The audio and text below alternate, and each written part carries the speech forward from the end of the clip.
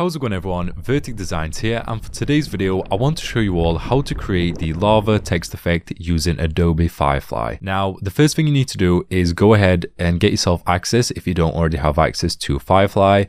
You just need to click on join beta and be patient with it. They will eventually get to you and give you access to FireFly. Once you do have access, all you need to do is go ahead and click on generate text on the text effect, and this will bring us to the gallery. If you wanted a specific one that you see on the gallery, you can just copy that specific prompt by clicking try prompt. However, if you want to be very specific with this, you want to type in your text.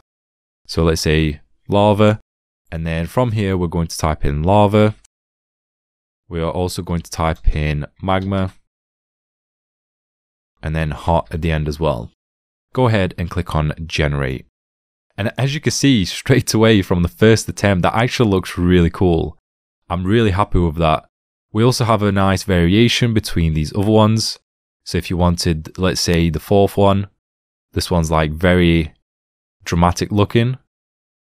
Ooh, that one actually is quite good. I quite like that. That looks really cool. I'm actually struggling now to think between the first and fourth. We've also got ourselves the third one, which this one doesn't look too bad.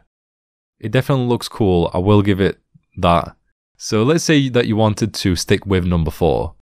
You can also have yourself some sample effects. These are the generic presets that have already been created.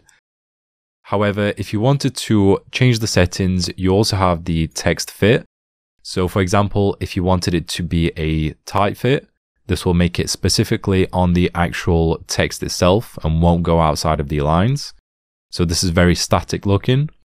And if you wanted one that's loose, this will make it go outside of the text, which means it will just let it loose. And if you want it to go outside of the text, that's completely fine. You can see we've now got some cool looking splashes coming off of the text as well. You can also change the font if you wanted to, just by going into the font. And you can browse through all the different ones. So let's say that you wanted to change it to one of these other ones. You can just change it in here. And we can try, let's say maybe the second one, which is a little bit more closer together, and see what this looks like. So that's not too bad. That still looks really cool. I'm personally going to go back onto the font and then change it to medium. I prefer that one compared to the loose.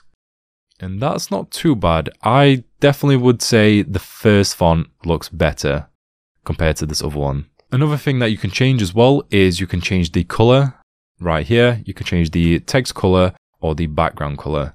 So you can either have it transparent, or you can set it to a white color, or any other color that you want just by changing it in here. And then once you're happy with the results and you want to save this, you just want to click on the save button or the download button at the top.